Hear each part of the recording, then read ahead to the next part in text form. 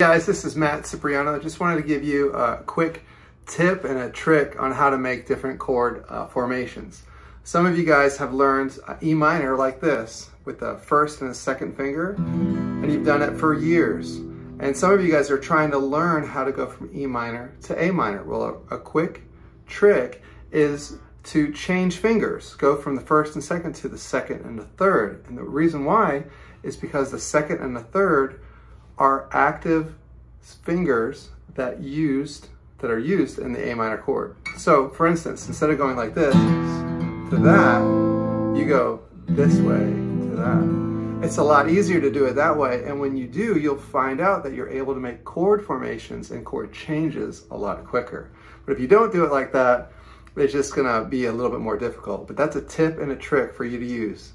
Go ahead and try it and do it on a bunch of chords. Don't just use one chord formation and one fingering style. You can use as many as you like.